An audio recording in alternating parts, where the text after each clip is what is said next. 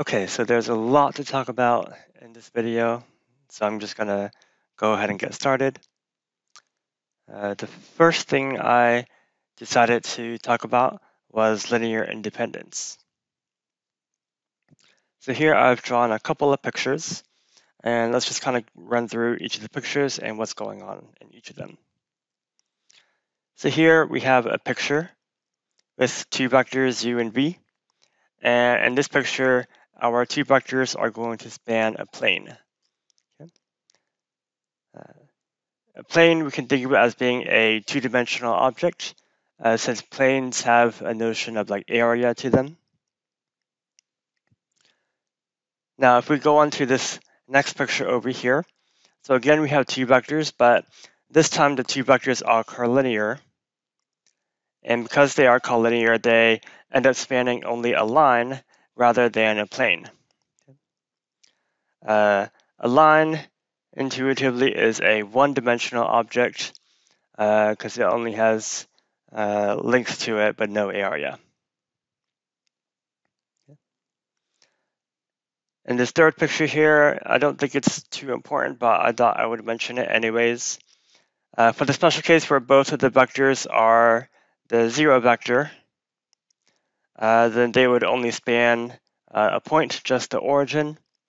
A point is essentially a zero-dimensional object. So here we've got two vectors, and they will either span 2 dimensions, or 1, or 0. Those are the only possibilities. If we have 3 vectors now, so 3 vectors can span a 3-dimensional space, as would be the case in this picture. It's maybe not too clear, but I tried to draw it so that W is sticking out above the plane spanned by U and V.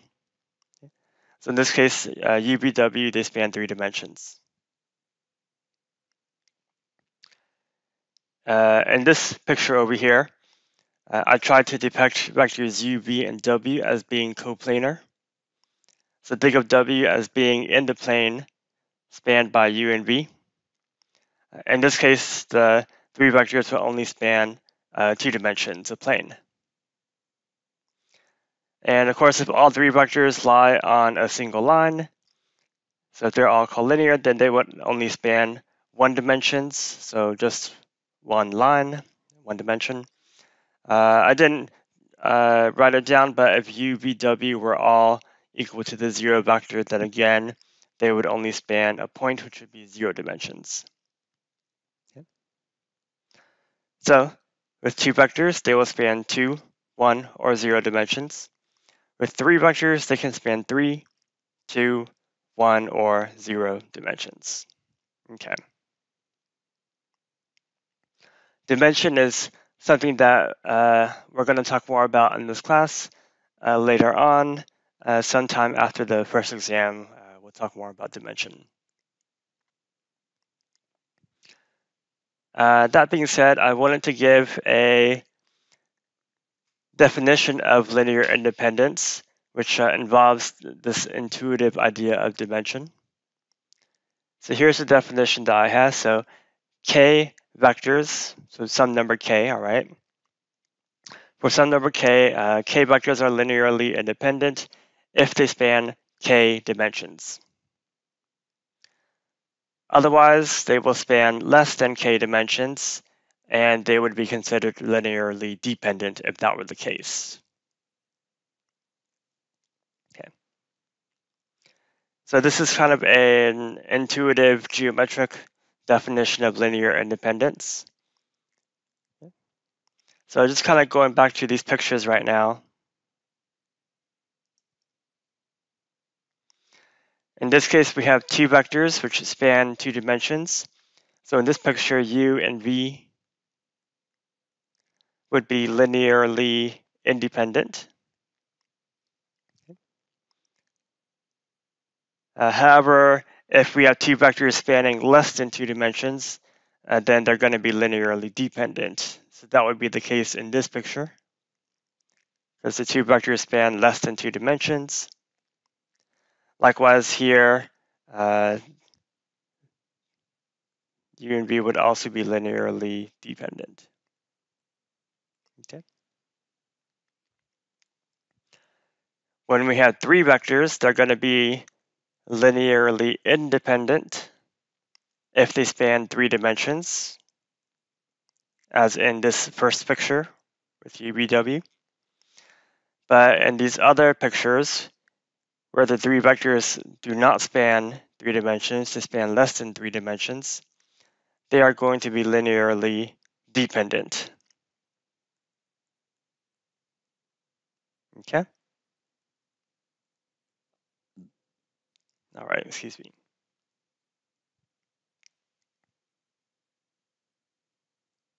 Okay. So that's kind of a nice way of thinking about linear independence. But now let's consider this example that I have prepared down here. So now we're given these three vectors, v1, v2, v3. Rather than having a picture of them, we just have their components. So we just have a bunch of numbers, if you will. And let's say we wanted to decide or figure out whether these three vectors are linearly independent. So without a picture, it's kind of hard to use this definition here to determine if they are independent or not. So it's going to be useful for us to have a more algebraic definition of linear independence as well. So that is what I provide down below over here. So again, let's say that we have k vectors, v1 through vk. So these k vectors, they are linearly independent if the only solution to this equation here, where we have a linear combination set equal to 0, if the only solution to this equation is this trivial solution, where all the coefficients are 0, then these vectors are linearly independent. Otherwise, they would be linearly dependent. Okay?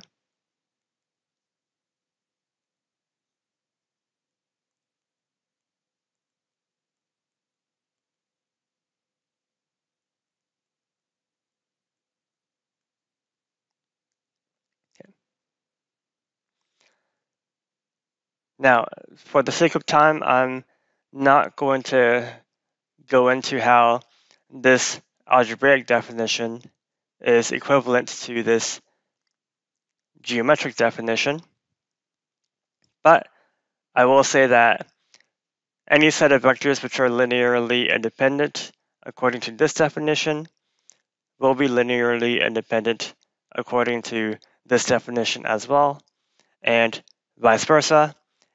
Any vectors which are linearly independent according to this definition will end up spanning k dimensions, meaning that they would be linearly independent according to this definition. These two definitions, they look different, but they are actually equivalent to each other. Okay. Now, the advantage to this more algebraic definition of linear independence, though, is that it's much easier to use to solve an example like the one that we have here. So I'm going to try to illustrate how it works. What we want to do is we want to start to check if these three vectors are independent. We want to start by setting up an equation like this. So I'm going to start by just forming a combination of these three vectors. So I'm going to take C1 times V1 plus C2 times V2 plus C3 times V3. And we're going to set that combination equal to 0 right now. Note that is a 0 vector, so we'd be setting it equal to 0, 0, 0 in the example. Okay. And what we want to do is we want to look at this equation and we want to figure out whether the only solution is that C1, C2, and C3, are all 0. All right, so this equation here, if we read off each of the components, we're going to end up with a system of equations. So we're going to get one equation is 1c1 plus 0c2 plus 1c3 equals 0.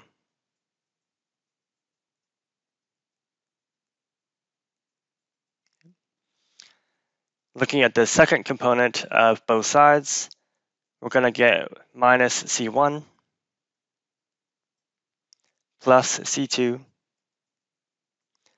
plus 0c3 equals 0. That's just looking at the second component. And then looking at the third component, 1c1 plus 2c2 plus 1c3 is 0.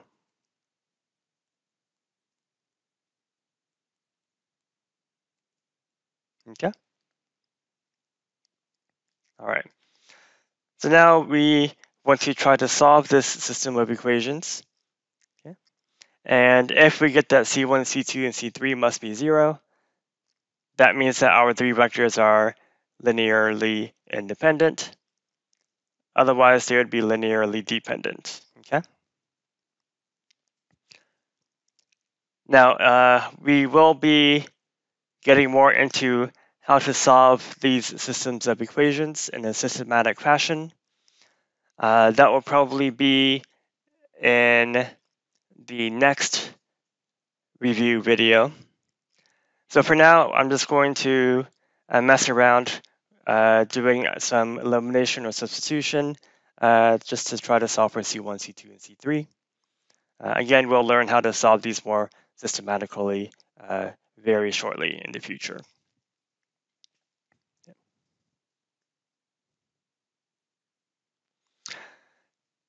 Now to start with, I noticed that equations 1 and 3 both have C1 plus C3 in them.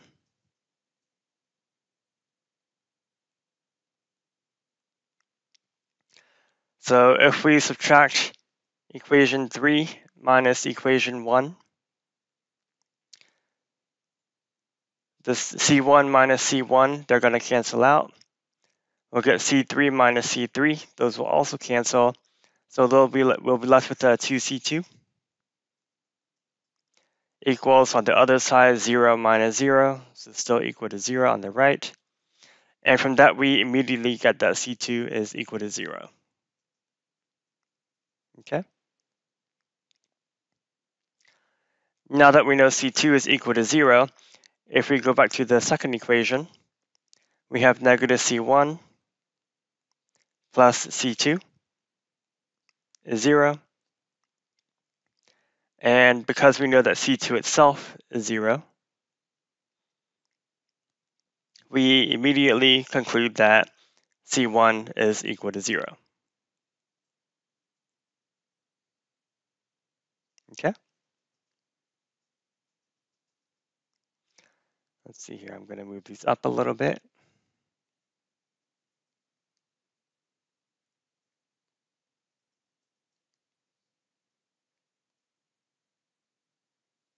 Okay. And then now knowing that C1 is equal to 0, if we go back to equation 1, where we have C1 plus C3 is 0, and we just found that C1 is 0, that tells us that therefore C3 is equal to 0. So in this case, we see that C1, C2, and C3 are all 0. So by our definition of linear independence over here, since we found that C1, C2, C3 must be 0, therefore our vectors are linearly independent. Okay? So that will be the sort of final answer for this example.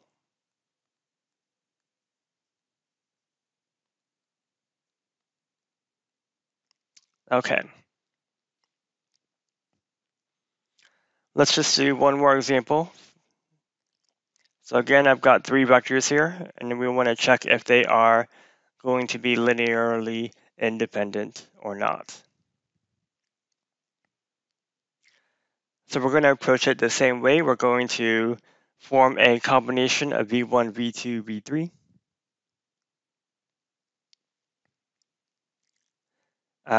Instead of using C1, C2, C3, you can use any letters you really want. So I'm going to use X, Y, Z this time.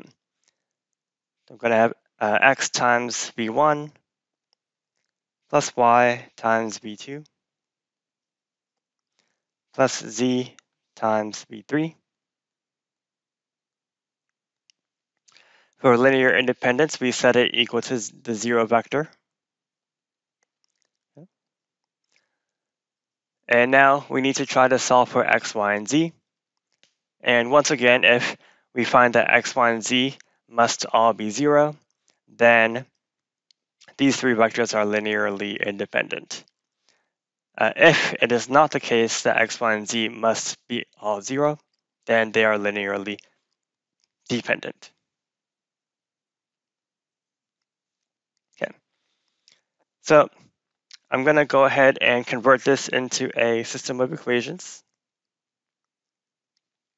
So reading off the first row, if you will, we have 1x1 plus 0y plus 1z. So just 1x plus 0y plus 1z equal to 0. Next, we're going to have minus x plus 1y plus 0z is 0. And lastly, 1x plus 2y plus 3z equals 0.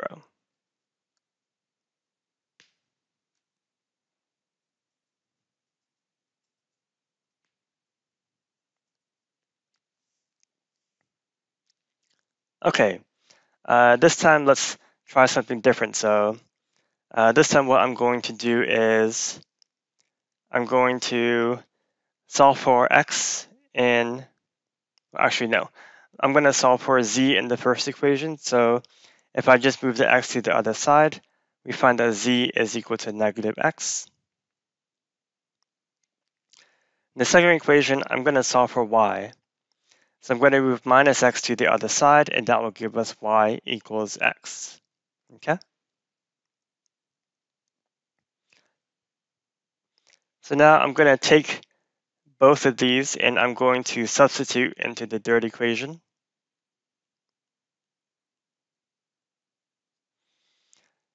So if I do that, the third equation becomes x plus 2y. And here I'm going to substitute x for y, since y is equal to x. And then we have plus 3z. And here, z is equal to negative x, so I'm going to substitute negative x in for z. Okay. Now, when we do that, notice here we get x plus 2x, which is 3x. And then here we have minus 3x equal to 0, which leaves us with 0 equals 0. Okay.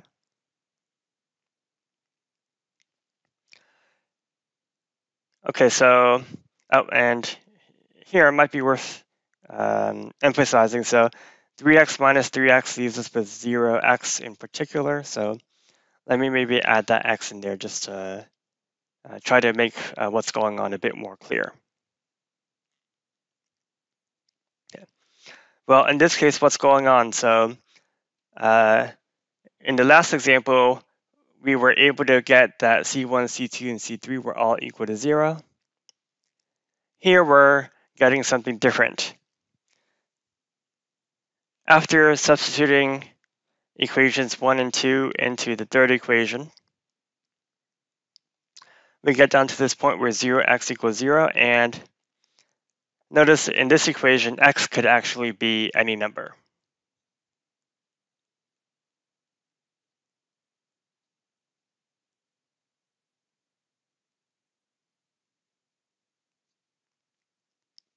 Okay, so in particular, x is not forced to be equal to 0.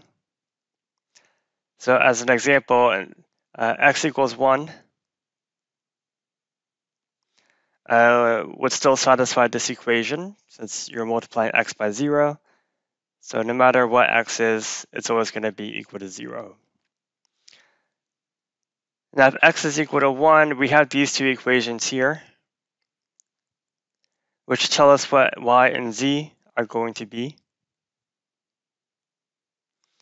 So with x being equal to 1, that means that y would be equal to 1 as well, and z would equal to negative 1.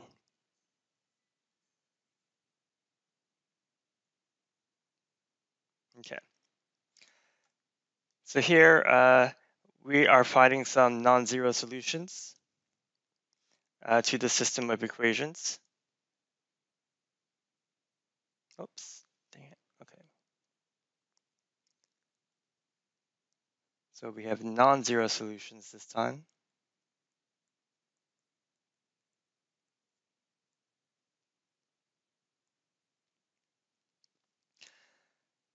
And just to kind of double check this, let's plug these numbers into our equation just to confirm that it does give us a solution. So I'm going to take this equation over here, and I'm going to plug in 1 for x.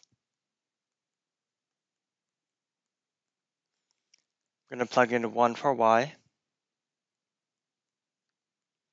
And I'm going to plug in negative 1 for z. And if you add everything up over here, here we get 1 plus 0 minus 1, which is 0.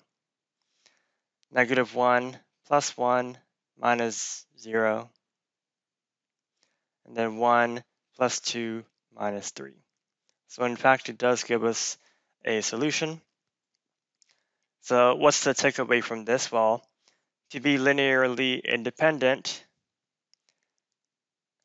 the only solution must be that the coefficients are 0. That's what it means to be independent. But here we found non-zero solutions. So the takeaway would be that these vectors are linearly dependent, okay?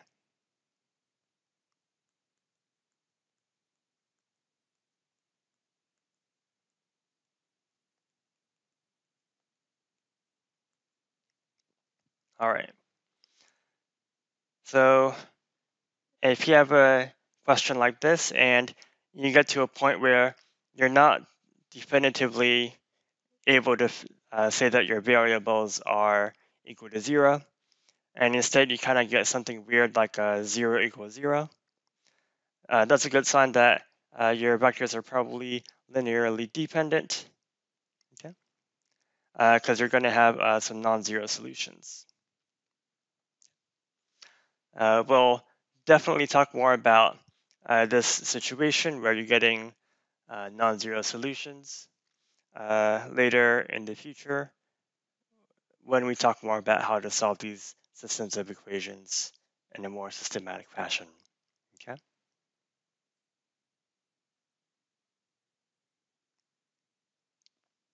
I'm going to go ahead and just move on to the next topic.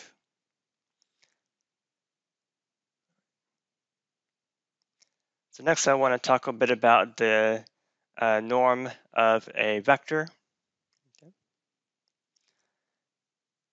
So there are other words that are in use aside from the word norm. So I guess like other synonyms are length and magnitude. I've also heard people use the word modulus before, but length, magnitude, modulus, norm, they all kind of refer to the same thing. Okay. Now, the notation for the norm of a vector. So there's two common notations. One is a notation that kind of looks like absolute value. And then we also have a notation where it uses like double bars. So it's kind of like a double absolute value, okay? Just to save myself a little bit of writing, I will be using the sort of absolute value notation. Although I am aware that in your assignment at least, that the double bar notation is used instead, all right? So don't get confused though. when I'm using a single bar and your assignment is using double bar, but we're talking about the same thing. We're talking about the norm of a vector. And the norm of a vector, if you're visualizing the vector as an arrow, the norm does refer to the length of the vector, okay? So here I've got a couple of pictures. So let's start with this picture here in R2. I have drawn a vector x with components x1 and x2. So x1 is like the x component, x2 is the y component. And you'll notice that vector x makes a right triangle here. And so if and x1 and x2 would then be the lengths of these two edges. X1 is the x coordinate, so it's the distance along the x-axis. X2, the y coordinate, is the distance along the y direction. And if we apply the Pythagorean theorem says x1 squared plus x2 squared will equal the length of x squared. Okay. So therefore, the length of x would be the square root of x1 squared plus x2 squared. Okay. So here in R2, at least, we have this formula for the length or the norm of a vector. If we move up a dimension into R3, we have a similar formula for the norm. So I've drawn a picture, and we're just going to see how the norm works in 3 dimensions. So here I've drawn the x-axis, this is the y-axis, and then here we've got the z-axis. And here I've drawn a vector in blue, okay, with components x1. So it goes out like x1 units along the x-axis. Y component of x2. So it kind of goes out in the y direction, x2 units. The z component is x3 because it's going up in the z direction, x3 units altogether. Okay. And just like in 2 dimensions and 3 dimensions, we can form a right triangle with this vector x. So the base of this right triangle, I've labeled it as a vector v in green in this picture. And then here the height of the right triangle, the height is parallel to the z-axis. Okay. And then we've got a nice right angle there. And if we apply the Pythagorean theorem, so the length of v squared plus the height x3 squared should equal the length of the hypotenuse, which would be the length of x squared. So hence we have the length or the norm of x is the square root of the norm of v squared plus x3 squared. Now vector v is in the xy plane. So if I were to focus just on what's going on in the xy plane here, so here's vector v, and essentially vector v has an x component of x1 and a y component of x2. So again, we can use the Pythagorean theorem and say that x1 squared plus x2 squared is the norm of v squared. Okay, so once again, just using the Pythagorean theorem. And if we substitute this for the norm of v into this equation, we find that in R3, the norm of a vector x is the square root of the sum of the squares of its components, x1 squared plus x2 squared plus x3 squared. Okay. Now, although we can't, or at least I can't really draw a good picture necessarily in dimensions higher than 3. But you can maybe imagine that we can make a similar argument using the Pythagorean theorem. So in general, for any number of dimensions n, we have a vector x in Rn, so it has n components, x1 through xn. The norm of x is defined to be the square root of the sum of the squares of its components. So I'll do a short example, but just before that, I wanted to highlight one property of the norm here. So here we have the norm of Cx, where C is a scalar, is equal to the absolute value of C times the norm of X. Okay, so this is one of the properties of the norm. There are others, but this is the only one that I thought I would highlight in the video. This is a property that you guys already know, because this is something that we talked about when we went over scalar multiplication of vectors last time. But for instance, we know that when we multiply a vector by 2, that scales its length by a factor of 2. Same if we multiply the vector by like -2, its length would also scale by a factor of 2, and the negative would just reverse the direction. That is essentially what this property is saying. If we scale a vector by some scalar c, its length gets scaled by a factor of absolute value of c. Okay? So again, that's something that you guys are already familiar with. So just a quick example, here's a vector x with components -2, 0, 3, 5. So it's a vector in R4. If we wanted to compute the norm of x, according to our formula, it's the square root of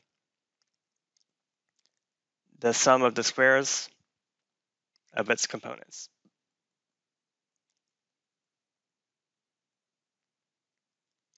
Okay. All right, so if we add all of that up, it's 4 plus 9 is 13, plus 25, so I think that's the square root of 38. Okay.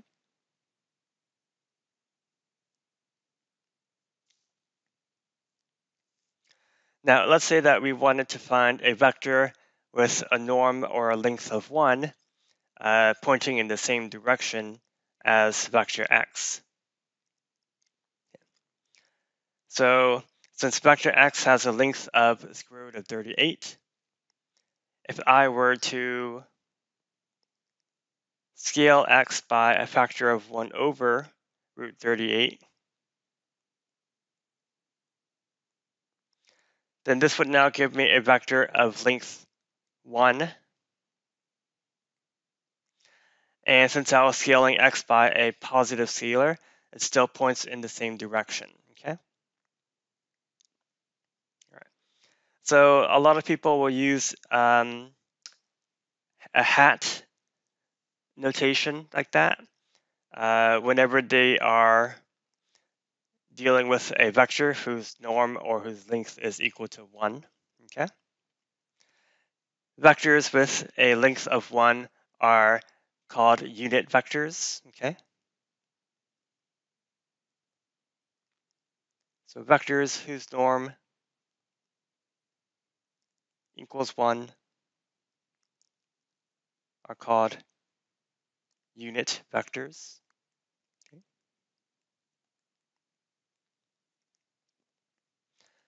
So whenever you hear anyone talk about a unit vector, they mean that vector has a length or a norm equal to 1. Okay. And this process of taking a vector and dividing it by its norm or its length to get a unit vector, this process has a name. We call it normalization. So to normalize a vector,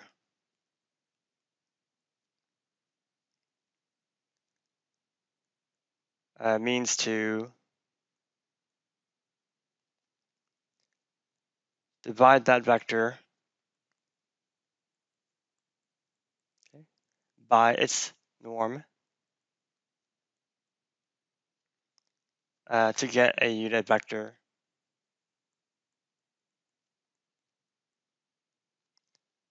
pointing in the same direction.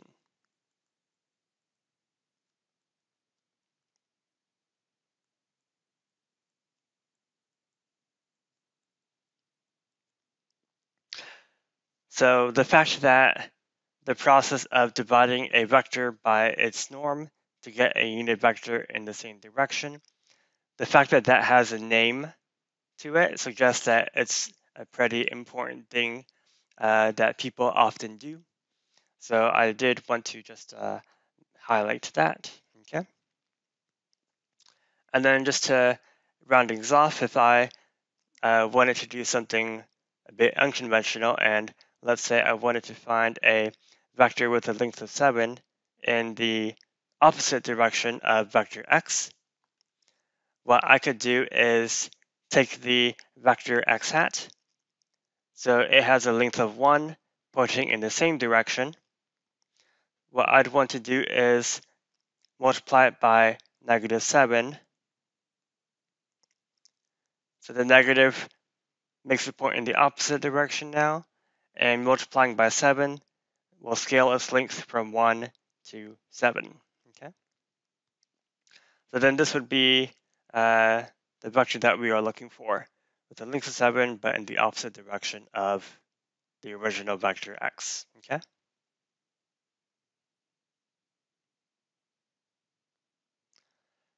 So that's all that I have to say about the norm for now. So I'm going to go on to the next topic, which is the dot product. Oh, let me scroll all the way up. Okay. So we've talked about how to add two vectors, and we've talked about how to multiply a vector with a scalar. Now we are going to talk about one way of multiplying two vectors. Okay. So this would be the dot product. If we have two vectors, u and v, the vectors must have the same number of components to them. We define the dot product of u and v by the following formula here. So we multiply the corresponding components of the vectors, so u1, v1, u2, v2, and so forth, and then we add everything up. So it's pretty simple. Here, just to illustrate using an example with numbers, we've got these two vectors u and v. These are vectors in R4 with 4 components. So the dot product, we're going to take 1 times 2 plus, and then next we're going to take 0 times 4 plus, next it's going to be -3 times 1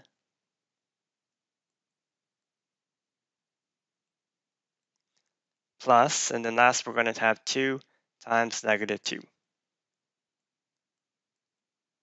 Okay. So that's going to be 2 plus 0 minus 3, so that's -1, and then -4 for a total of -5, okay? So that would be the dot product of these two vectors, u and v. Okay. I'll make a quick note that the dot product of two vectors results in a number, so it results in a scalar. Sometimes people will refer to the dot product as the scalar product because of that.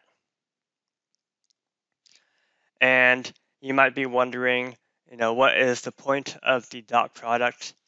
And so it turns out that the dot product contains a wealth of geometric information. And I'm going to elaborate on what that means for the next, 20-ish minutes or so. So to start with, I want to just make a quick connection between the dot product and the norm, which we just talked about. So if we have a vector x with components x1 through xn, we just talked about how the norm of x is the square root of x1 squared plus and so on down to xn squared. On the other hand, if you were to compute the dot product between x and itself, it would be x1 times x1 plus x2 times x2, etc., down to plus xn times xn. So in other words, x dot x would be the sum of the squares of its components. So looking at x dot with itself, comparing it to the norm of x, you should notice that the norm of x is equal to the square root of x dot product with itself. Or you can also say that the norm of x squared is equal to x dot product with itself. Okay. So these equations establish a connection between the norm and the dot product. That's a very good relationship to keep in mind between the two. I will be using this fact a couple of times throughout this video. Okay. So, namely, a vector x dot product with itself gives you its norm squared. Okay. So in that sense, the dot product can give us information about the length or the norm of a vector. And before I elaborate more on how the dot product contains a lot of geometric information, I first need to go over some of the algebraic properties of the dot product. So here I have listed a couple of properties. The first two properties basically say that the dot product is distributive. So u dot product with v plus w gives us, or is equal to u dot product with v plus u dot product with w. So it's like we're just distributing the dot product into the parentheses. Likewise, u dot product with, u plus v dot product with w.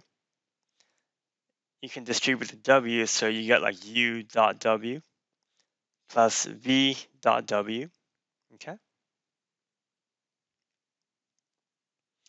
Another property of dot product is the ability to pull scalars out to the front. So if I have vector cu dot product with v, we can actually pull the c outside, and it's equal to c times the dot product between u and v. And the same goes for if we have u dot product with cv, we can also pull the c out to the front, and that would be equal to c times the dot product. Okay. Maybe I'll actually add one more property, which is kind of obvious, but I guess it's worth maybe writing it down explicitly. U dot v is the same as v dot u. Okay. So you could say the dot product is commutative. Most people use the word symmetric as well for a name of this property here. If that wasn't clear, if you just go back to the definition of u dot v for a moment, interchanging u and v everywhere will still produce the same result. So v dot u is the same as u dot v. And I want to do one example kind of highlighting how these properties can be used.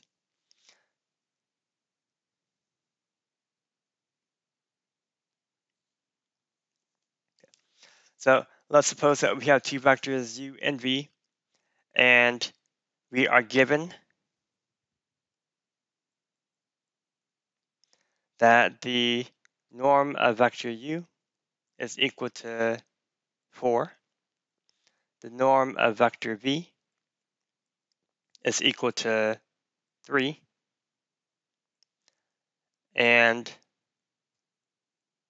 we are also given that the dot product between u and v is equal to -2.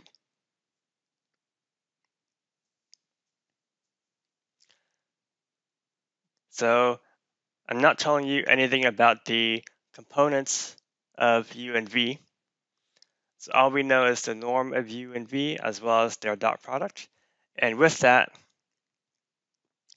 we want to compute the norm of 2u minus 3v. Okay. So at first glance, it might seem like we don't have enough information to do this computation. However, it turns out that we can answer this problem. So I'm going to show you guys how it works. It's a little bit tricky, okay? But what I'm going to do is I'm going to start with the norm of 2u minus 3v squared, okay?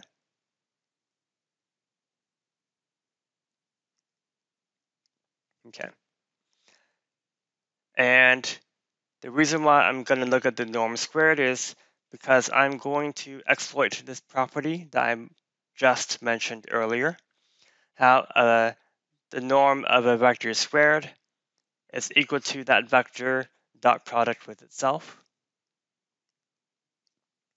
So here, 2u minus 3v, its norm squared, is equal to 2u minus 3v,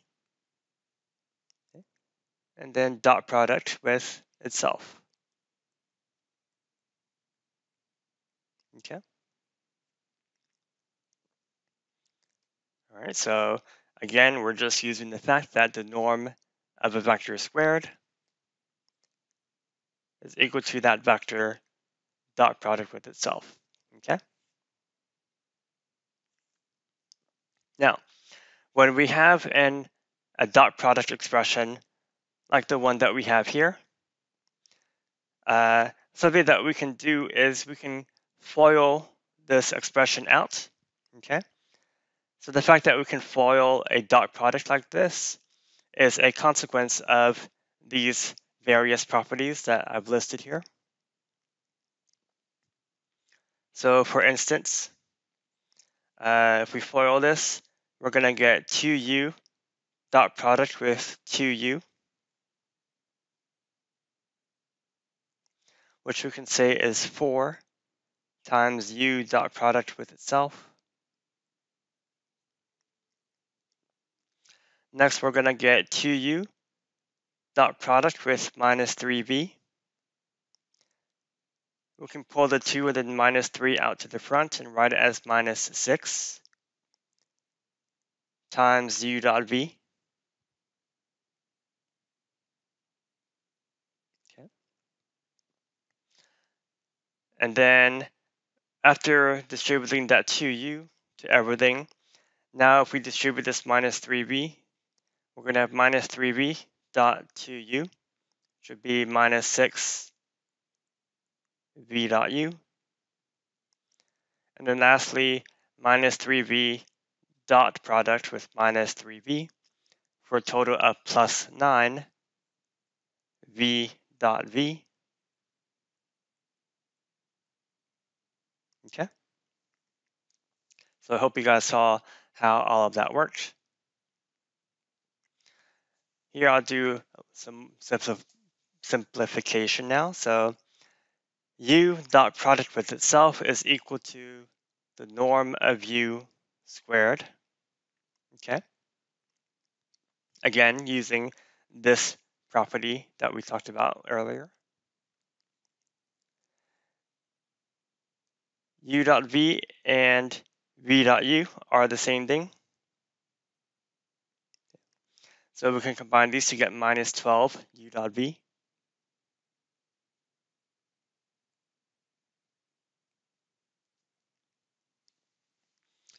And then over here, v dot product with itself is the norm of v squared.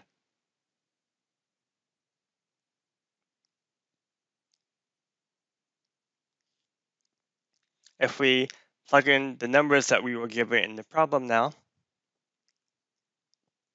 the norm of u is 4. So this is 4 squared, which is 16. U dot product with v was given to be negative 2. And the norm of v was 3. So this would be 3 squared, which is 9. Okay.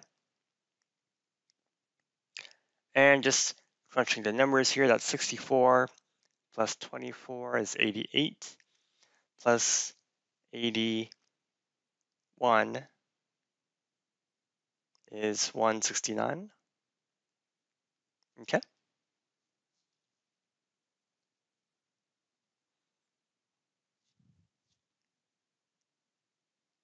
No. Okay. No, that's right. Yeah, it is 169. Okay. Well, so then that was the norm of 2u minus 3v all squared. So to finish the problem off, we would just need to square root that. Geez. So the norm of 2u minus 3v would be the square root of 169. Because again, this was the norm squared, so square rooting it now. And amazingly enough, that is just 13. Okay. All right. So that was a little example highlighting some of the properties of the dot product. And in particular, it was worth noting that we are able to FOIL expressions involving the dot product like the one that we have here. Okay. All right. So with that out of the way, I want to continue talking more about the dot product.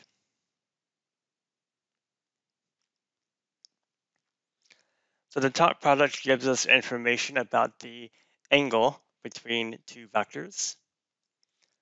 Now first, if we have two vectors u and v, as I have drawn here, in a sense there are two angles that we could associate as being like between u and v. There's this angle here, which I've called theta. There is another angle here that we could consider as being the angle between u and v. But when we talk about the angle between two vectors in this class, we are always referring to the smaller of these two angles. So meaning we'd be referring to theta specifically in this picture. And because we always refer to the smaller of these two angles, the angle between any two vectors will always be between 0 and pi radians altogether. Okay? Okay. Now to make the connection between the dot product and the angle between two vectors, I'm going to reference the law of cosines. So as a refresher, if we have a triangle like this, we have this angle theta, and let's say the lengths of these edges are A, B, C. So the law of cosines says that if you take the side opposite the angle theta, so in this case that's going to be C, so it says that C squared is equal to A squared plus B squared minus 2AB cosine theta. Okay, so that was the law of cosines.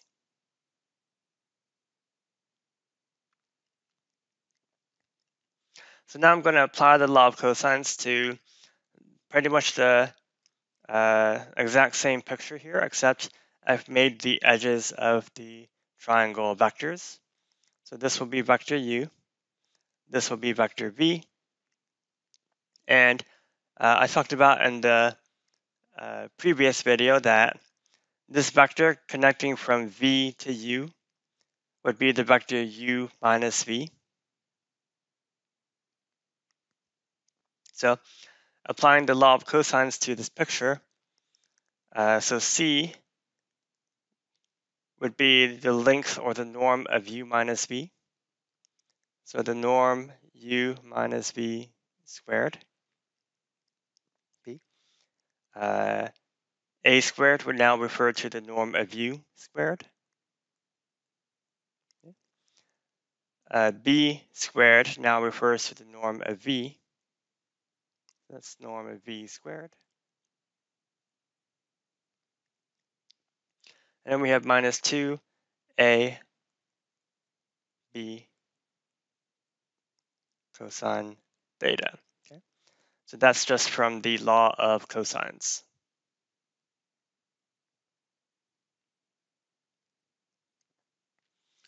Now, on the other hand, though, we can also say that the norm of u minus v squared is equal to u minus v dot product with itself.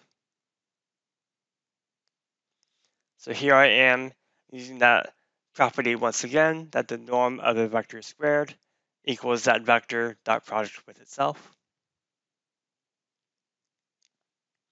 And now, just as I did in the example, I am actually going to FOIL this expression out. So if we FOIL it, we're going to get u dot product with itself. And remember, u dot product with itself is the norm of u squared. We're going to have minus u dot v minus v dot u for a total of minus 2 u dot v. And then at the end, we get minus v dot product with minus v, which gives us plus v dot v, or plus the norm of v squared. Okay.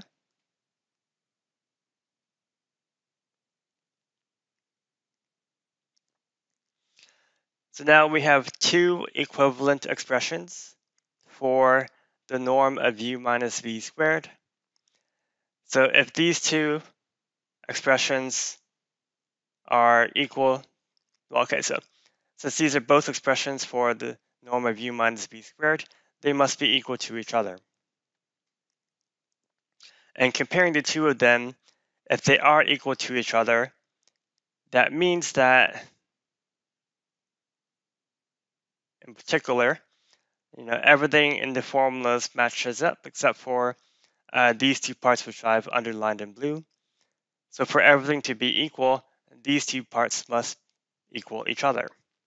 In other words, we get this formula that u dot v must be equal to the length of u times the length of v times the cosine of the angle between them. Okay. So this gives us a sort of geometric formula for the dot product between two vectors. Okay. So the definition that I gave earlier was more of an algebraic formula, where you multiply the components of u and v and add all of those products up.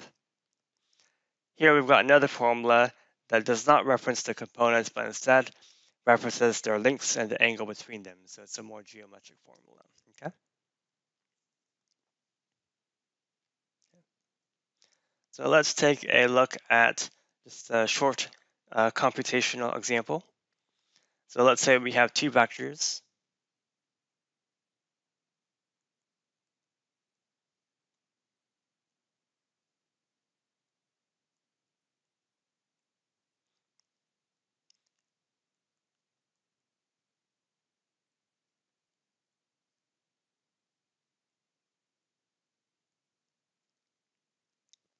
Okay. And let's say that we wanted to find the angle between these two vectors u and v.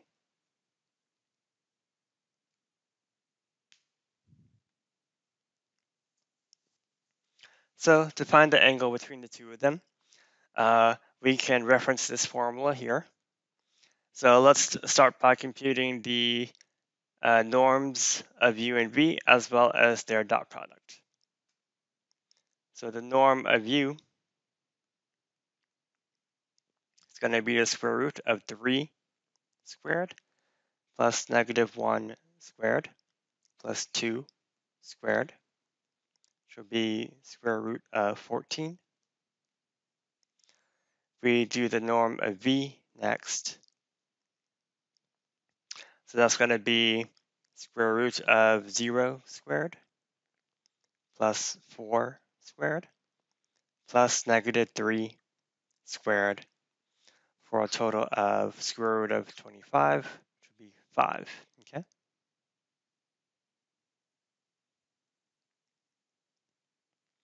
If we look at the dot product between u and v, so dot product will be 3 times 0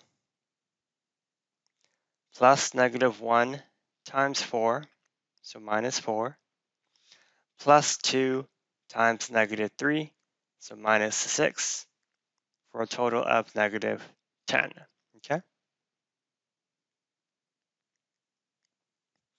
So now applying the geometric formula for dot product that we have up here, the dot product, -10, would be equal to the norm of u times the norm of v times the cosine of the angle between the two vectors. So cosine theta would be -10 over 5 root 14.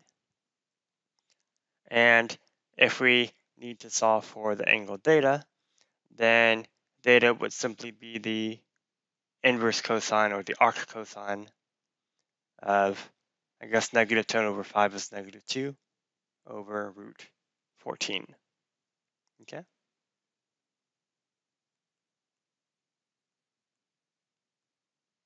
All right.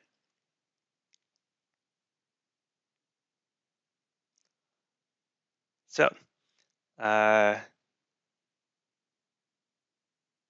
let's talk a little bit about some of the consequences now of this formula relating the dot product to the angle between two vectors.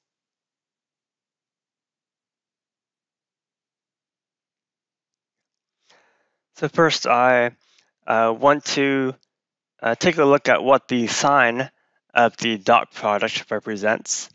So whether the dot product is positive or negative, what does that tell us about the two vectors? Okay. So here I've drawn two pictures. In this first picture with vectors u and v, we have an acute angle between them. So an angle between 0 and 90 degrees. So when the angle is acute, the vectors u and v, they kind of point towards the same direction. They're not pointing in exactly the same direction, but for instance, in this picture, they kind of point towards the right, so roughly the same direction.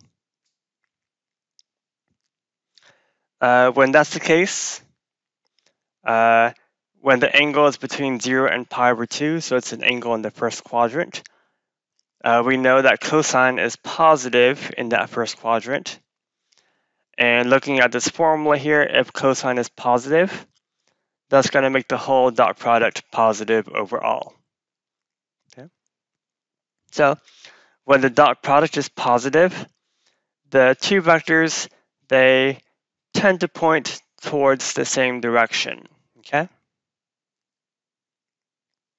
In contrast, here I've got a picture where the angle is an obtuse angle, meaning it's between 90 degrees and 180 degrees. It's a vector in the, it's an angle in the second quadrant, okay, between pi/2 and pi radians. When the angle is obtuse, the vectors u and v, they point more in opposite directions as opposed to pointing more towards the same direction, okay? So when the angle is obtuse in the second quadrant, we know that cosine is negative in the second quadrant. And if cosine is negative, that's going to make the whole dot product negative now, okay? So if the dot product is negative, it's an obtuse angle, and the vectors, they tend to point more in opposite directions, okay? So just a summary, they point in roughly the same direction. The dot product is positive. If they point more in opposite directions, the dot product is negative, okay?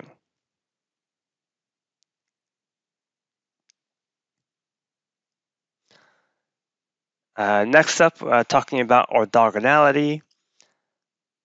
So two vectors are orthogonal to each other if the angle between them is pi/2 or 90 degrees.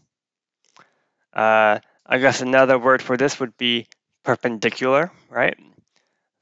So orthogonal, perpendicular, they both refer to the vectors making an angle of 90 degrees between each other. Now cosine of pi/2 happens to be equal to 0. So when the angle is pi/2, cosine of pi/2 is 0. That makes the dot product itself equal to 0, according to our formula there. Okay. So one of the key properties of dot product then is that two vectors u and v are going to be orthogonal if and only if their dot product is equal to 0. Okay. And then here I'll just make a quick note that the 0 vector is considered to be orthogonal to every vector. Just so that this statement remains valid, because 0 dot product with anything will be 0. So to make this statement hold for all vectors, we want to consider the 0 vector to be orthogonal to everything.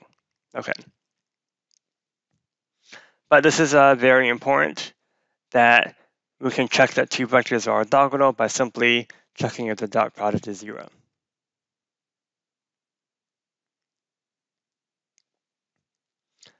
As a small application of the dot product being 0, that being indicative of orthogonality, I wanted to talk a little bit about projections right now. So if you are taking 2414, 2419, or 2415, I think you guys have started this semester reviewing vectors, and you guys have probably talked about the dot product between two vectors. You may have also talked about the projection of a vector onto another vector. So I thought I would talk a little bit about that in this video, just to expand on this little section on orthogonality right now. Okay. Now it turns out that later on in this semester, roughly around the time of the second exam, you guys will probably be talking about projections much more in depth. You'll be going much more deep into the topic of projections than any of your calculus courses will have touched upon. Okay. So I think it's good to give a little introduction to that right now, and then we'll get more into it in a couple months from now, okay?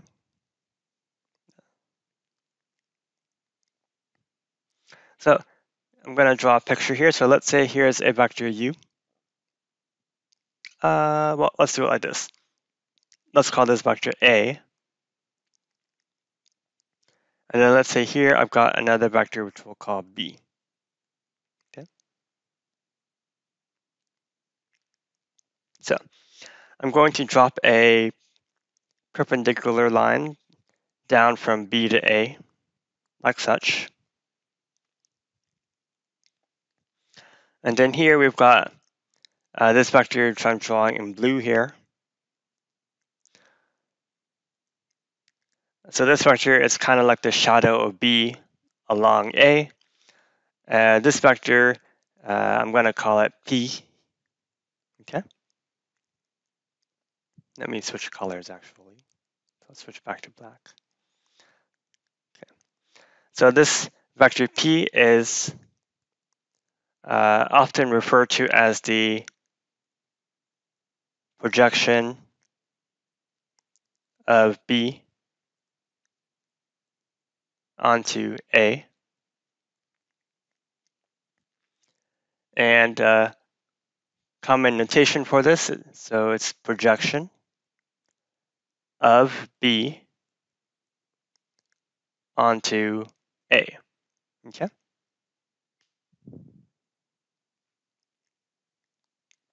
All right. And there is a formula for this projection vector. So I'm going to go ahead and talk about that formula. Now, notice that the vector p, since it lies along the same line as vector a, that means that p, the projection vector, must be a scalar multiple of a. Okay?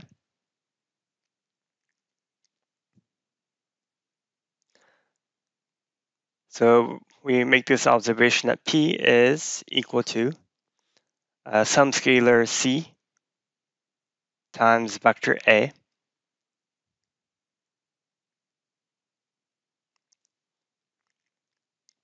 And to figure out what this scalar c is, I want to make use of the fact that we have this third vector here in green, which is perpendicular to a. And this vector connecting from p to b like that. This is, again, we've talked about this before. This would just be the difference between b and p. So it's vector b minus p there. So since vector b minus p is orthogonal to vector a,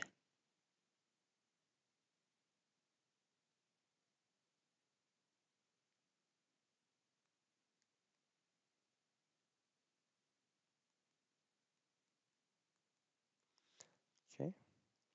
Well, we know that two vectors are orthogonal when their dot product is equal to 0.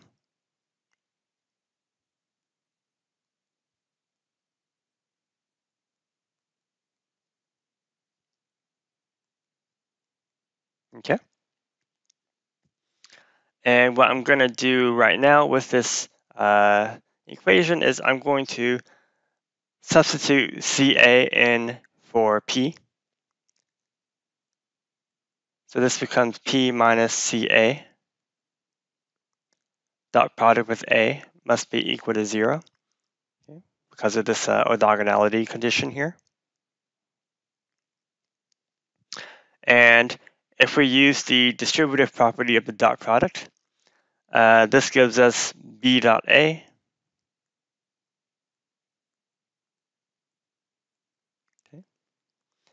minus, and then we distribute the A again, it's C times A dot A must equal 0. And we can actually solve for C in this equation. So if we subtract b dot a or a dot b to the other side.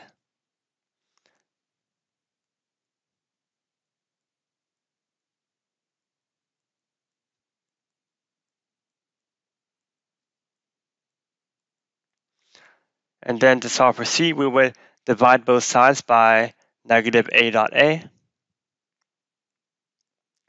So we get this formula: c is a dot b over a dot a. Okay. And if we take that expression for c and plug it back into this equation, we get that the projection vector p, or the projection of b onto a, is given by the formula c, which was a scalar, was a dot b over a dot a, okay, times vector a. Okay.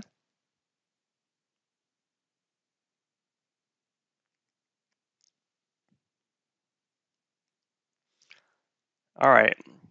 So then just sort of a quick recap of that. So the projection was a scalar multiple of a from this picture here.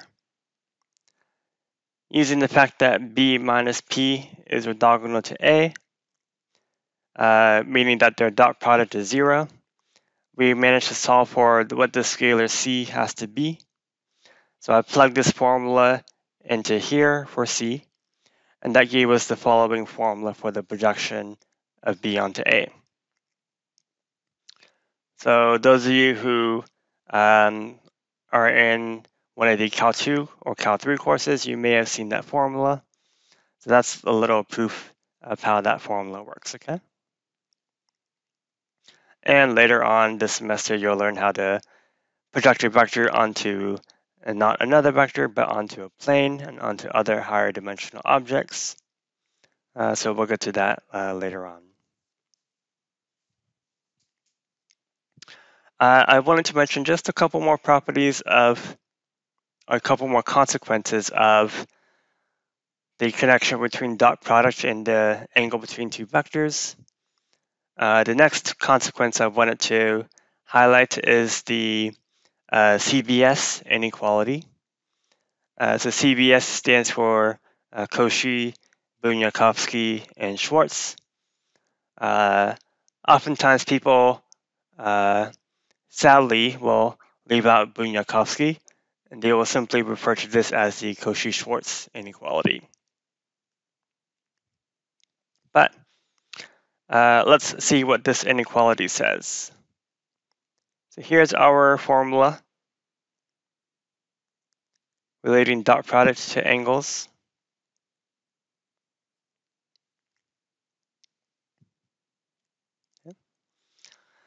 So if I apply the absolute value to both sides of this equality,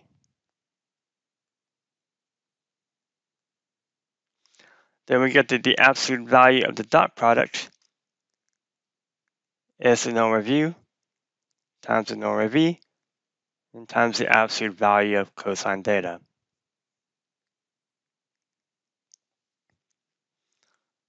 Now, we know that the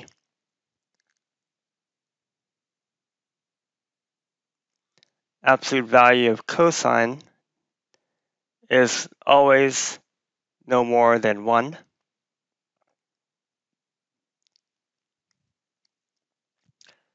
So because this is no more than 1 altogether, that means that the absolute value of u dot v is no more than the norm of u times the norm of v times 1, because 1 is the largest that this absolute value of cosine could be. And of course, multiplication by 1 does nothing, so if I just erase that, this is the CBS inequality. So the absolute value of the dot product of u and v is no more than the norm of u times the norm of v. Okay.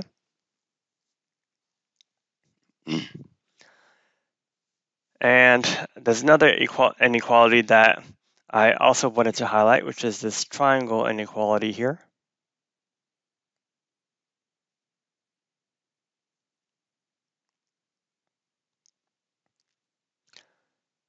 Okay, so to see what the triangle inequality is, let me do just a quick computation. I'm going to look at the norm of u plus v squared right now. So the norm of u plus v squared, we know that the norm of a vector squared is the dot product of that vector with itself. And when we have an expression like this, we know that we can FOIL it. So we'll get u dot u, which is the norm of u squared, plus u dot v plus v dot u, which will give us plus 2 u dot v. And then we get plus v dot v, which is the norm of v squared.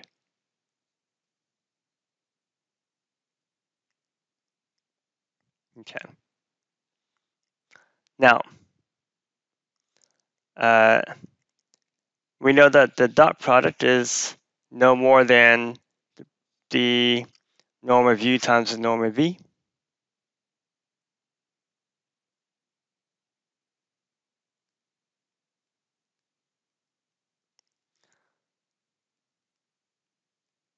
So that what we have here is going to be less than or equal to norm u squared plus norm v squared plus norm u norm v. Okay. So this is less than or equal to this. So altogether, this is less than or equal to this.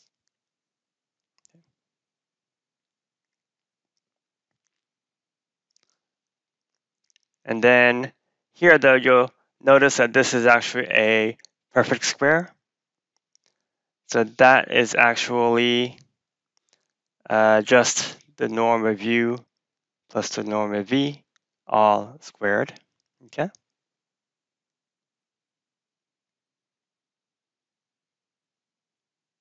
Or let's write it like this.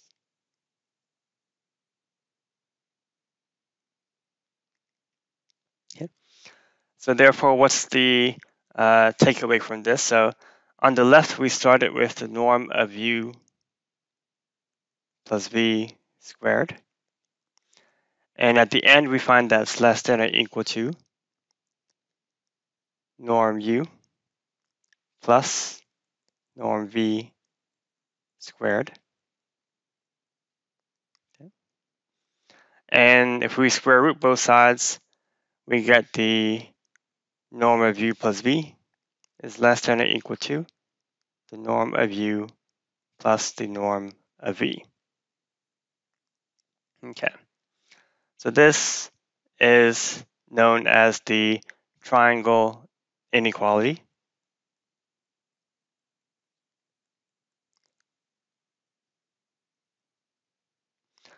Although you won't really be doing much with the triangle inequality in this class,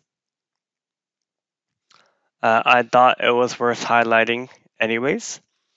The triangle inequality is quite possibly the most important inequality in all of mathematics. So it just didn't seem right to not mention it, even though you're not going to do much with it in this class. Okay.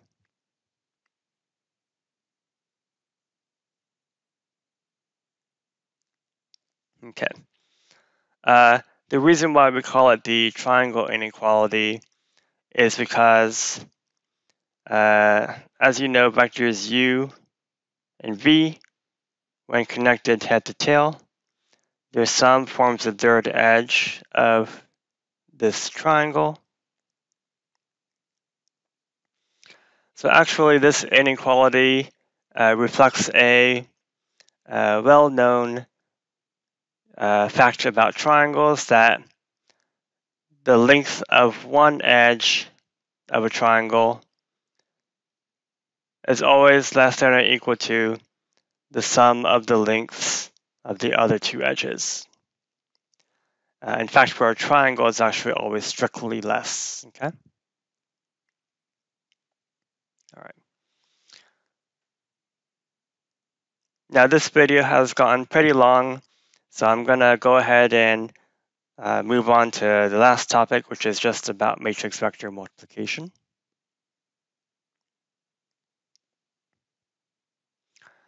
And to start this topic off, I wanted to look at the following example. So,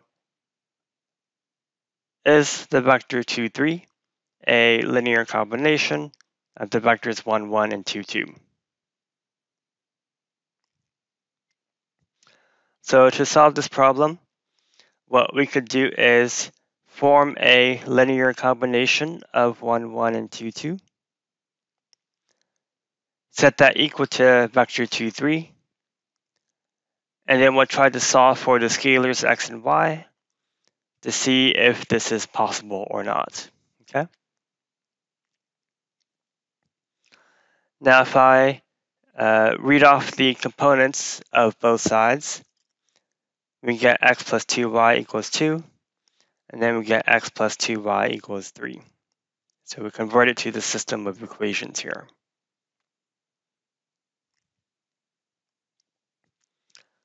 Okay, now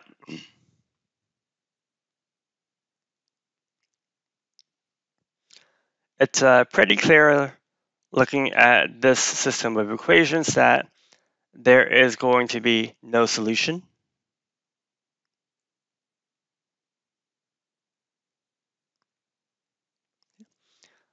Simply because it's not possible for x plus 2y to be equal to 2, and at the same time to be equal to 3.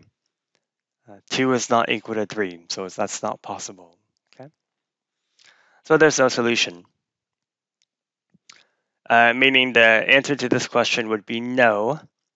2, 3 is not a linear combination of the vectors 1, 1, and 2, 2. Okay.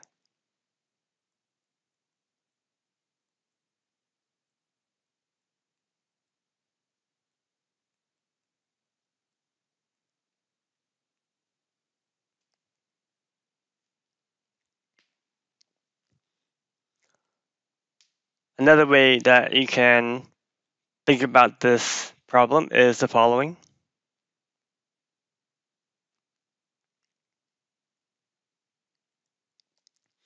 If I plot the vectors 1, 1 and 2, 2, okay, you see that the vectors 1, 1, and 2, 2, they both lie on a line, so they only span a line. Then the vector 2, 3 does not lie on that line, it sticks out of it. So because it does not lie on the line spanned by the two vectors, that's why it is not a linear combination of them. Okay.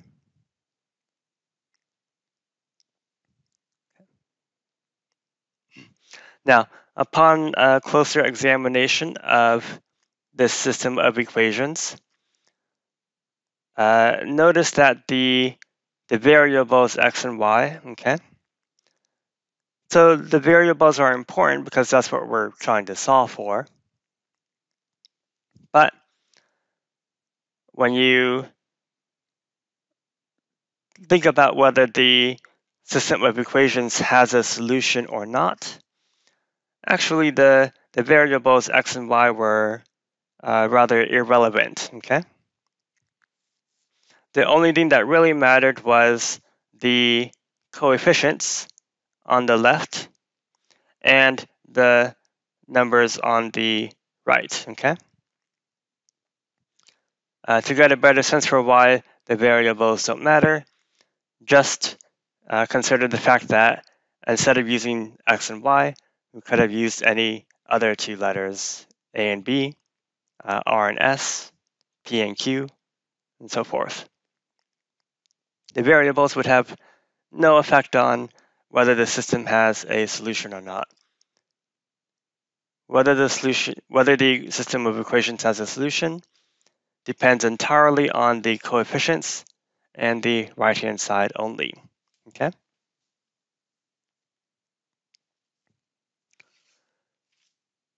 So because of that observation, that's maybe one reason why one might consider trying to rewrite a system of equations in a form where the variables are separated from the coefficients,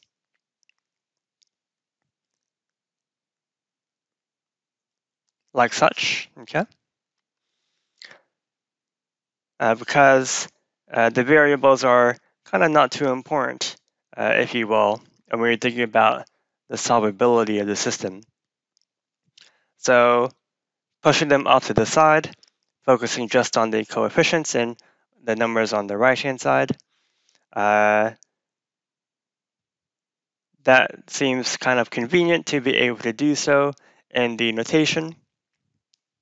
So that's one reason why you might consider trying to rewrite it in a form such as this. Okay. Now, notice here that we have what looks like a product between a matrix and a vector. So we've got this matrix vector multiplication going on here. I guess, by the way, a matrix just refers to a rectangular array of numbers like this. Okay. So this then leads us to want to talk about how to multiply a matrix with a vector. Okay. And this example kind of already answers that question.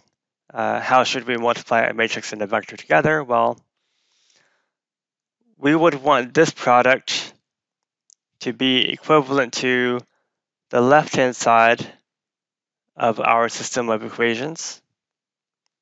Or if you will, we'd want the matrix vector multiplication to be equivalent to what we have on the left-hand side over here. Okay? So what do we have comparing the two of them? This over here is just a linear combination of the columns of our matrix. And with that kind of observation, we can now formally define what matrix vector multiplication is. Okay. So matrix vector multiplication, we want to define it so that the product gives us a linear combination of the columns of the matrix. Okay. So if we have a matrix A, and let's say its columns are vectors A1, A2, etc. to AN. So again, these vectors represent the entire columns of A, all right? And then let's say we have a vector X with components X1 through Xn. Then we define the product between matrix A and vector X as this linear combination X1 times the first column of A plus X2 times the second column of A, etc., down to xn times the nth column of A. Okay. And just extremely important to note that by by this definition here, matrix vector multiplication forms a linear combination of the columns of A. Okay. I really cannot overstate how important this little fact actually is. Okay. I will literally be repeating this fact like over and over and over again throughout the semester, at least up until maybe past the second exam. Then I might finally stop having to mention this result. Okay. So it's a very simple fact, but very important to know. So please keep that in mind. All right. So let's consider just a small example of multiplying a matrix with a vector. So I'm just going to create a random matrix on the spot with some numbers.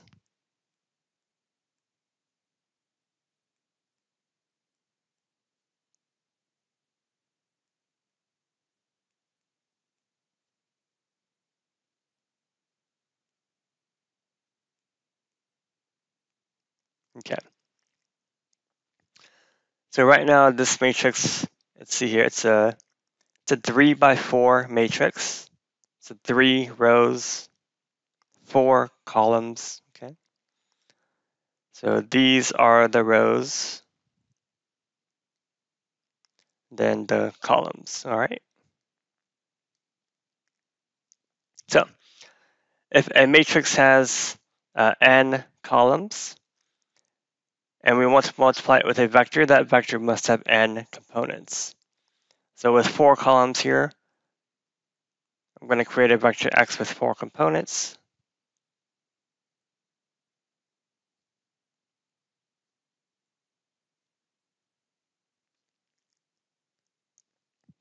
And with that, let's just do a little practice multiplying matrix A with vector x.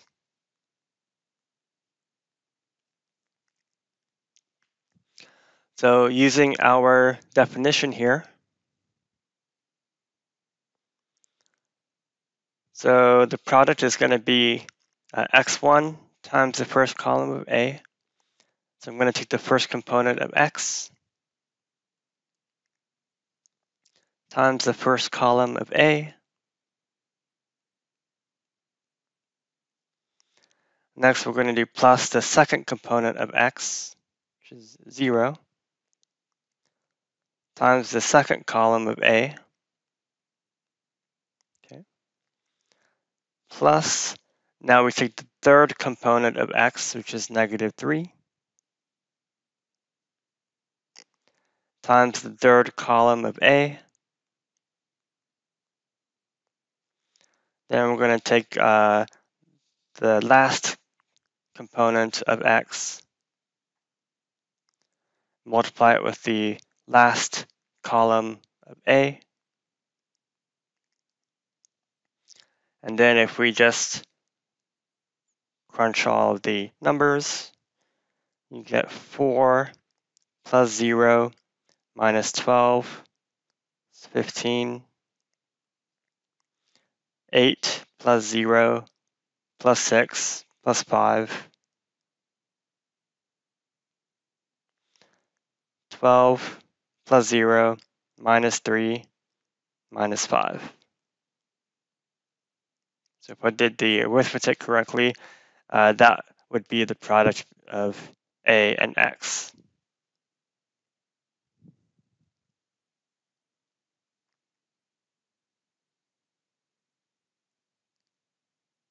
Okay. So I'll say a couple of things. So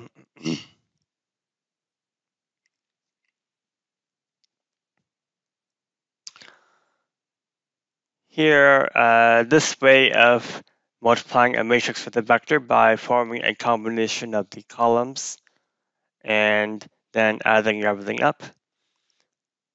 So again, this is a very important fact, but it's maybe a little bit tedious for the actual computation. Okay. So There is another way of looking at things. So another way to think about how to multiply a matrix and a vector. So notice that in this example, the first component, so this 7, where did that 7 come from? Well, we took the components of x, so the 4, 0, negative 3, 5, and then we multiplied each of them with the components of the first row of A. So 4 and 1,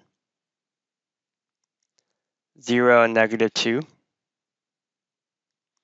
negative 3 and 4, 4 and negative 3. We had the 5 and the 3, so 5 and 3. And if you think about what that sum of products represents, you notice that's basically like a dot product, right? It's actually like the dot product between the first row of of the matrix A, sorry, dot product with X. Likewise, when you look at the computation that you did in the second row, if you will, it was essentially the second row of A dot product with vector X.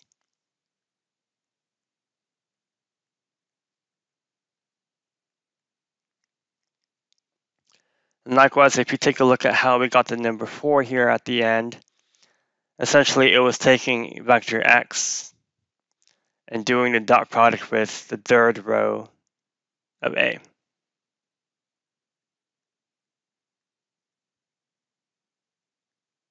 Okay.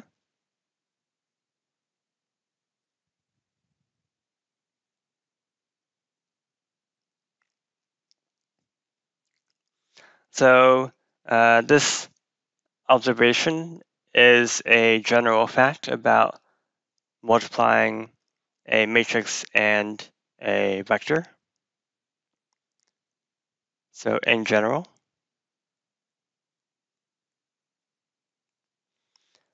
the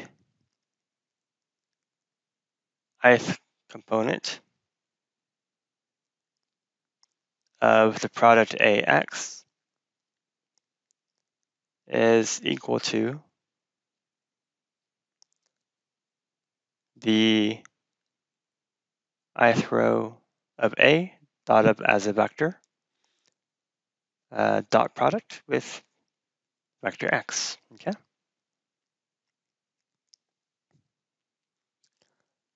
So let's do just another example with this new perspective in mind. So I'll create a matrix A with some numbers.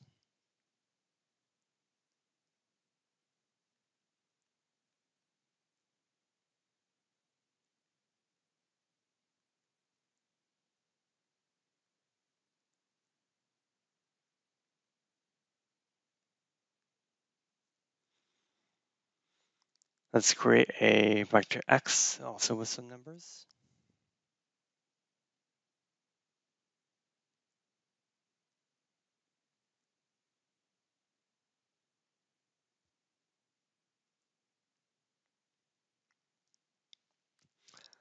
So let's try computing the product A and X by doing dot products between the rows of A and vector X. Okay. Let's start by taking the first row of A and dotting it with X. So we're going to get 2 times negative 3 is negative 6,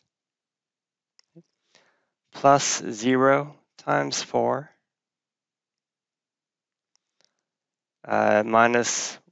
plus negative 1 times negative 1. That gives us negative 5 for the first entry. Take the second row of A, dot product with X. It's going to be negative 3 plus 8 minus 3 for a total of 2. And lastly, the third row of A, dot product with X. It's going to be positive 9 minus 4, minus 4, for a total of 1. Okay. All right, so to compute matrix A times vector X, you have the option of doing the dot products between the rows of A and vector X. You also have the option of forming a linear combination of the columns of A. Okay. For computational purposes, I think the rows dot product with X is more efficient,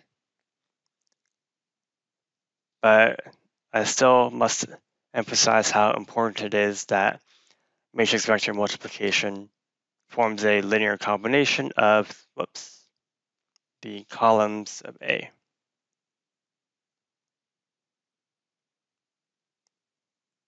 Okay, all right.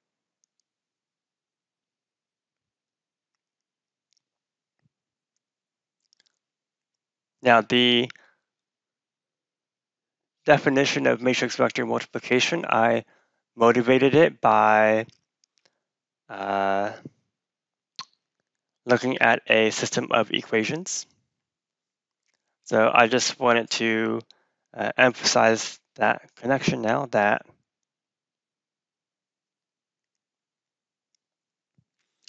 whenever you have a system of equations, I'm just going to make one up on the spot right now.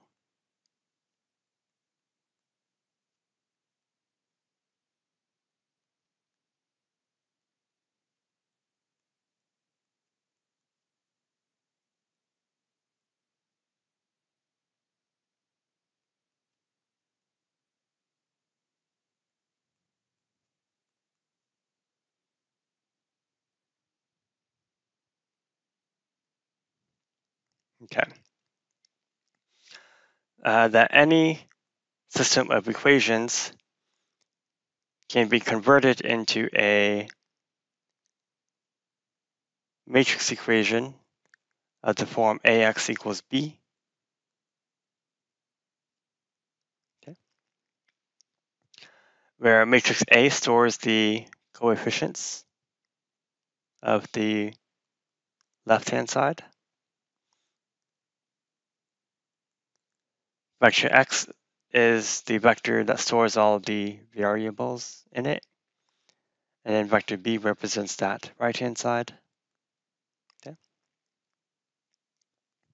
So yeah, every system of equations can be written in the form AX equals B.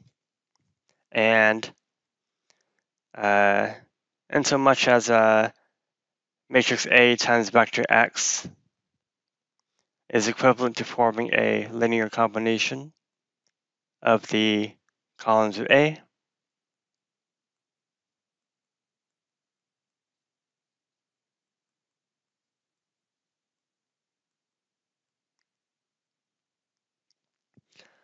And in so much as how this is basically equivalent to what you have on the left-hand side here, that's how you can see that these are all kind of different ways of representing the same thing. Okay. All right. And this video has been going on for a very long time, but I'm not finished just yet. I want to go over one final thing. Okay.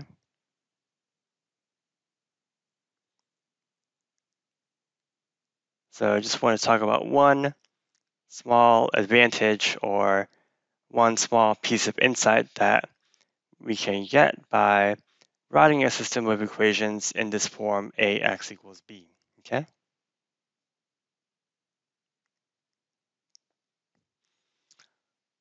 So let's consider the simplest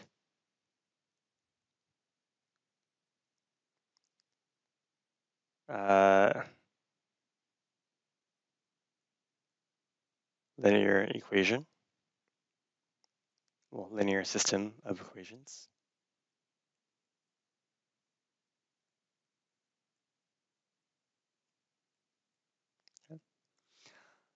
So basically, let's consider the case where we have one equation and one unknown, okay? So here, everything is a scalar, ax equals b. This is such a simple equation. To solve for x, all we would do is divide both sides by a, or if you will, we would multiply both sides by a inverse, the reciprocal of a, if you will, 1 over a, okay?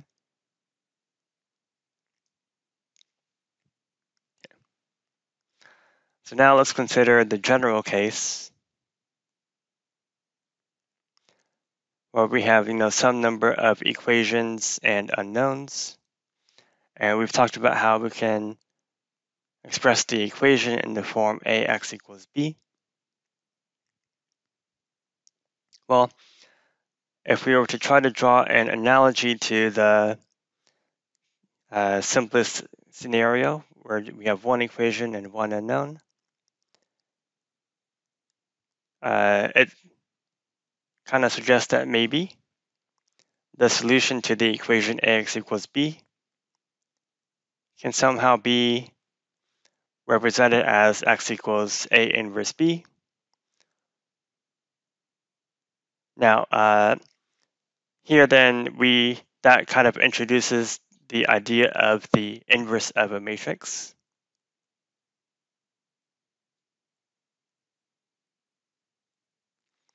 Which is something that we will elaborate on also in the near future, maybe in the next 2 to 3 weeks, if I had to guess. But at least there seems to be some idea that maybe the solution to ax equals b might have this kind of form, okay? And I'm just going to take a look at one final example. This is the very last thing I'm going to do in the video. Let's consider the following system of equations.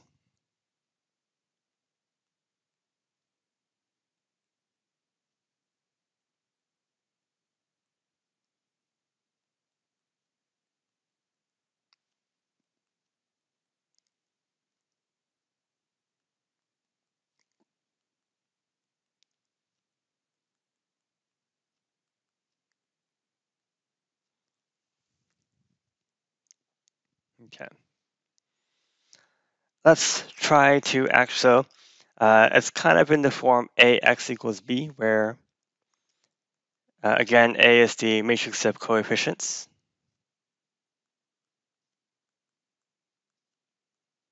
Okay. And x and b, x of course is just x1, x2, x3, and then in this example b would just be b1, b2, b3. So let's actually try to solve for vector x right now to see if it maybe has some kind of form a inverse times b, okay? Let's check that. So to solve this system of equations for x1, x2, x3, let's do the following. So I'm just going to number the equations right now. So I guess I did something similar in another example already in this review. Let me take equation 1 and I'm going to just rearrange equation 1 as x3 equals x1 minus b1, okay? That's just rearranging equation 1. Likewise, I'm just going to rearrange equation 2 by isolating x2 as being b2 minus x1, okay? And then I'm going to sub these into 3.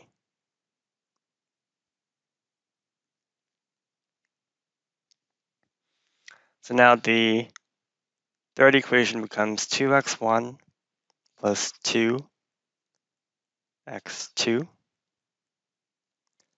plus x3 equals b3. And if I distribute, let's see here, 2x1 is going to cancel with the minus 2x1. Okay. We still have 2b2 plus x1 minus b1 equals b3. And if I solve for x1 right now, we get x1 is b1 minus 2b2 plus b3, okay?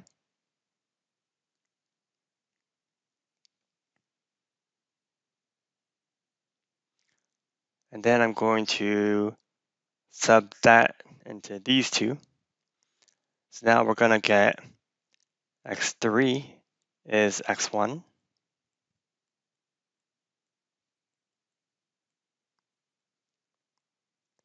minus b1.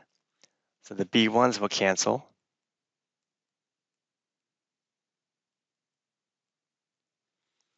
And then we have over here x2 is b2 minus x1. We know x1 is this.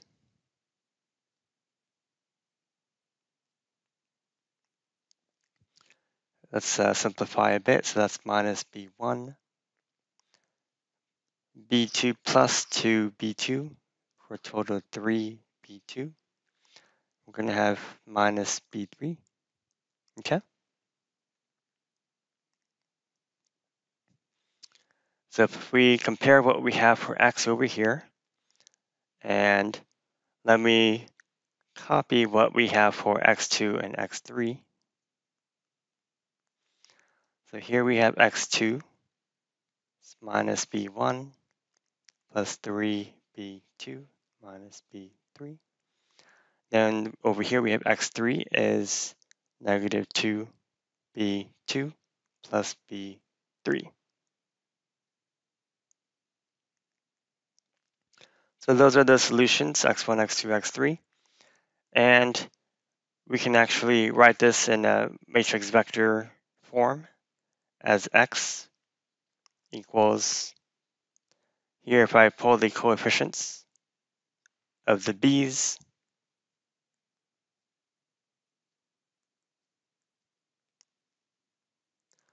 then this system of equations here, I can rewrite it in this form. And that is kind of reminiscent of x being A inverse B, okay?